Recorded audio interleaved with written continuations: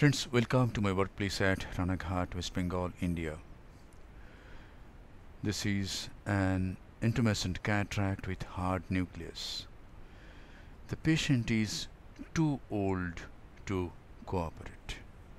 The eye is under peribulbar anesthesia, but the patient is moving his head a lot. At this time, I'm doing a mini rexis. It is done, and now I try to aspirate some cortical lens matter. Suddenly the patient moves his head. The patient is above 80 years old, and patient is not able to follow instructions. After injecting visco, I made a cut at the margin of the minirexis.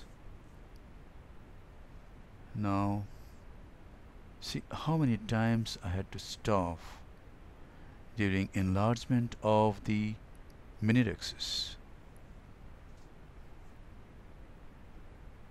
I had to come out. Now I go for a distance and again the patient moves his head and the patient is coughing.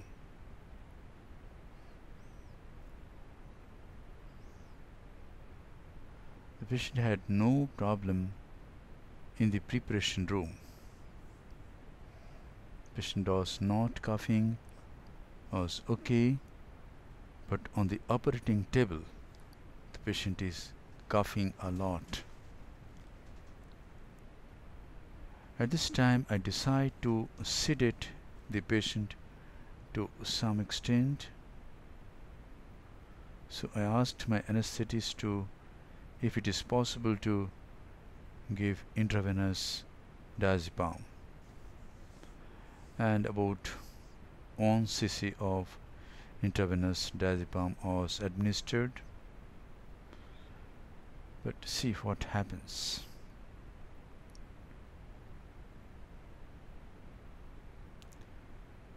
As I try to chop this hard nucleus,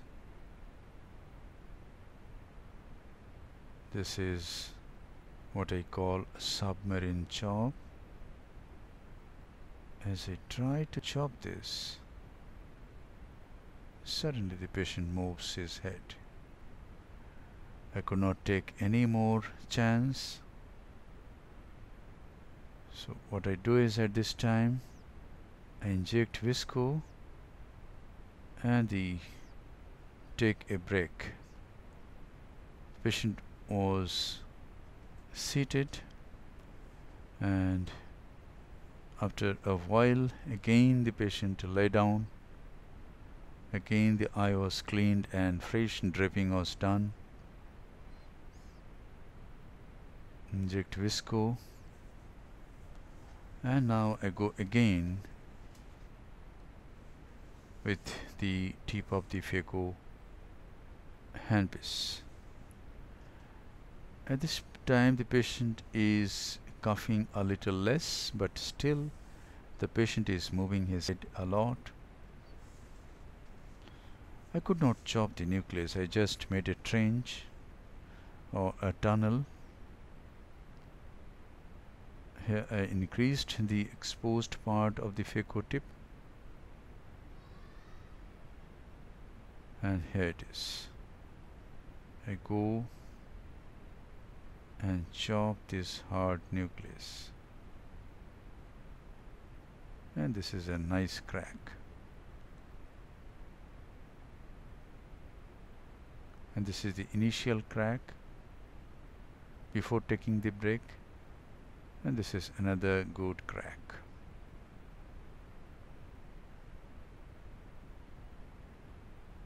And now here I can see endonucleus. So wanted to remove this endonucleus. Here it is. The endonucleus is removed. Here I got the margin of the pupil. The pupil has come down, but still it is manageable. The size of the pupil is about 6 millimeter at this time.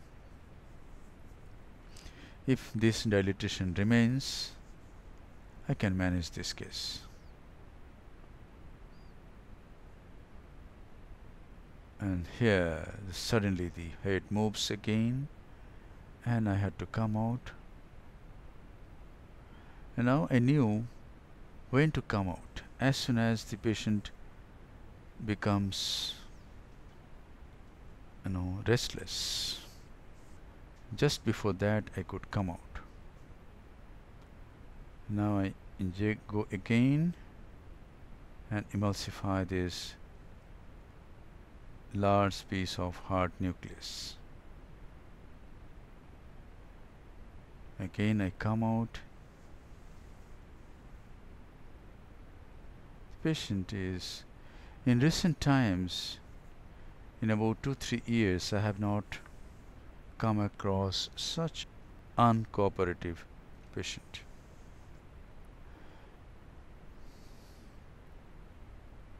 The patient was okay in the preparation room, and none of us could think that this will happen when the patient is lying down in the operating table, on the operating table. And here it is, almost done. So at this time I come out, decrease the exposed part of the tip of the phaco needle, inject some visco. Here I decrease the exposed part. Some visco has been injected, and now I'm still in phaco 2 of phaco 2 position, where the vacuum is 450, flow rate is 45.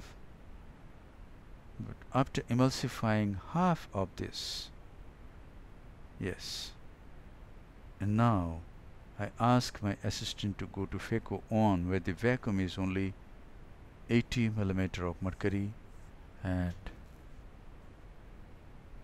flow rate is 25 and ultrasonic energy is about 70.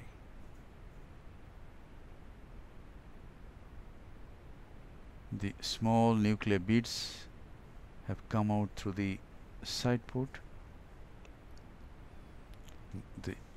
The posterior capsule is okay, no rent.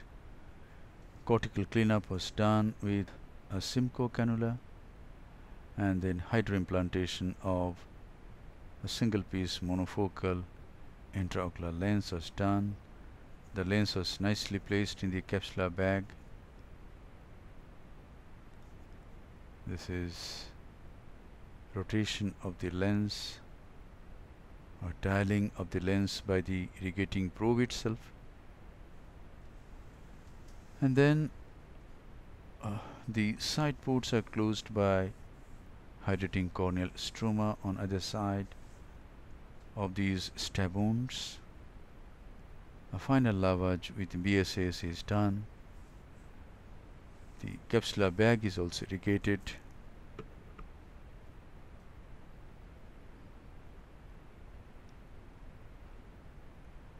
The pupil is D-shaped because I caught the margin of the pupil at 7 o'clock. But there is no trauma to the, no chafing of the stroma. And now the case is concluded. Thank you very much for your attention. So this was a very uncooperative patient. The patient was actually too old to cooperate. Patient had some cough, and I had a very tough time in the operating table. at this time we must keep our calmness, and we must not, even if we are nervous, we must not show it to our staffs, to our assistants, because if they also become nervous, then it becomes a very tricky situation. So thank you very much for your attention.